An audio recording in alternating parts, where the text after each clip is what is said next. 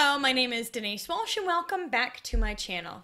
If you clicked on this video, then you likely are feeling stuck, restless. You're ready to grow, but maybe you don't even know what to do. And by the end of our time together, I'm going to give you one exercise that you can do to help increase your passion and increase your connection to your life's purpose. But before I get started, definitely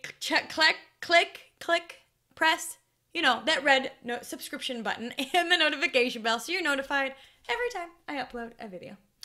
Okay, so when I say life purpose, life mission, soul mission, all of those kind of big words, it may seem overwhelming. It may seem too grand. It may seem a bit like, I don't even know what I want to do next week. Like, how am I going to know what my life purpose is?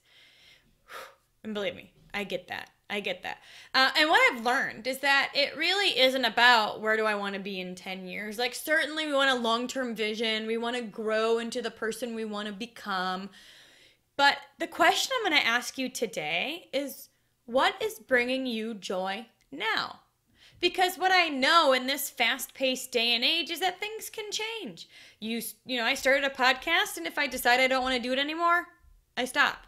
Or I'm doing YouTube videos, and if I decide I don't want to do it anymore, I pivot. I get feedback. I grow. I change. So I'm allowing space for that. But your life purpose isn't given to you all at once anyway. It's truly only given to you like one popcorn kernel at a time. Kind of like Hansel and Gretel leaving breadcrumbs. God kind of gives us these passion, these purpose, this excitement, this joy that we can follow one bread kernel, one popcorn at a time. And when you continue to say yes, one step at a time, things can change. You can be in a completely different place at this time next year or in 10 years. I know that if I hadn't said yes to what I was called into 10 years ago, there's no way I would be doing this type of work right now. And I love it. And I know I'm fulfilling my life's purpose today. But it's because I said yes, even if it was scary. I said yes to the next step that was laid out for me. So my question today for you is this: what do I want to do now?